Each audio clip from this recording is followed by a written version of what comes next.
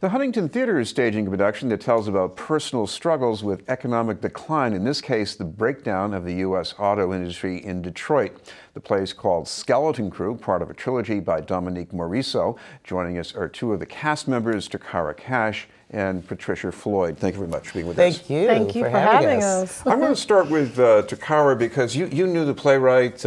She's from Detroit, you're from Ohio, the Rust Belt. Talk about your first meeting with her.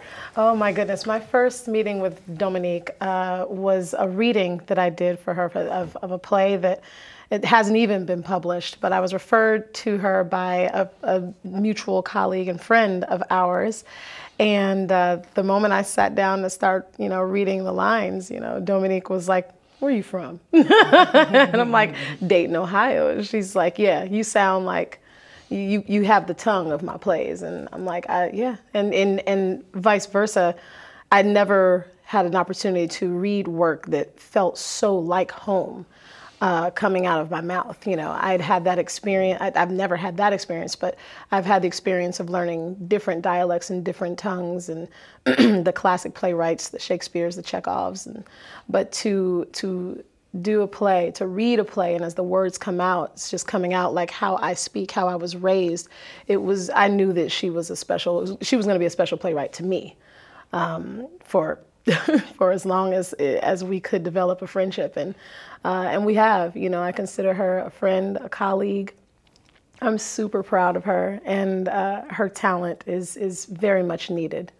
Patricia, this play is about a union plant shutting down. Yes. This is your life in Detroit, it's your hometown, right? Yeah. So I've kind of watched this happen. My grandfather was the union rep, which is the character that I play in this piece, and obviously he retired still kind of at the beginning of like when we had the big Japanese auto boom and whatnot. But since then, you drive through and it's like just blocks and blocks of, as we call them in the play, these ghost towns, that used to be bustling. With activity. I've actually seen tumbleweed.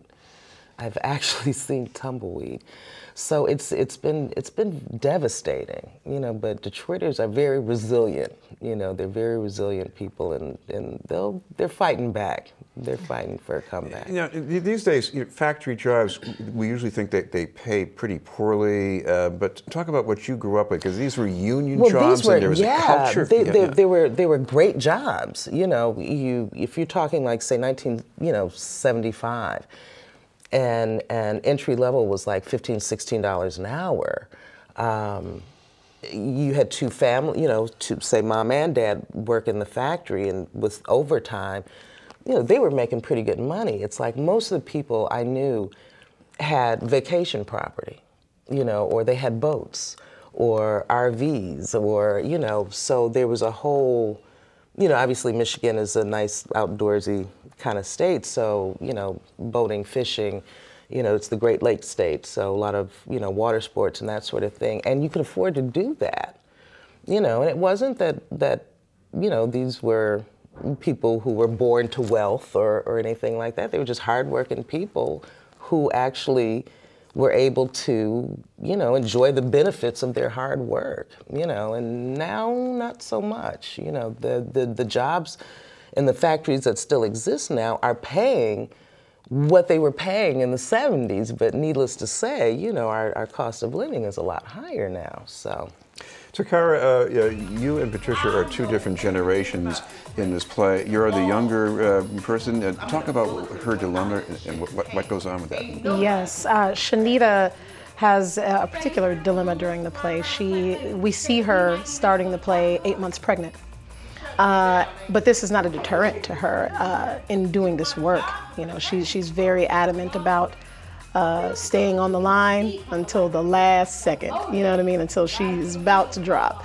But it just goes to show you how much pride she takes in this work, which is very specific to people who have done this work, because coming from the Rust Belt, Dayton, Ohio, a lot of my family members worked for GM. And as a matter of fact, during the course of this show, much of my research has been talking to them just about their time in the factory, my aunts, my cousins, And they take a lot of pride, and they took a lot of pride in that work, you know, before it came to an end in 2009 when GM shuttered the Moraine assembly plant. That was the main assembly plant in Dayton, the General Motors Moraine assembly plant. Was there something new that you learned from them when you started talking to them, or something they showed you about their pride? When I was talking to my cousin who used to drive the forklift, you know, she said she drove the forklift there. And I've grown up with this cousin. She's a big cousin of mine for years. And I never knew that she had the capability of driving a forklift. I was like, "You've driven a forklift?" She said, "Yeah."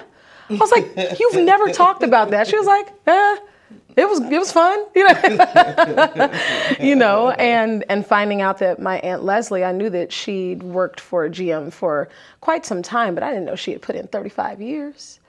And so, you know, when it shuttered, like that was her livelihood, you know what I mean? And finding out that the livelihood of the women in my family and being able to carry it into this role on stage has been the most meaningful artistic process I maybe have ever had.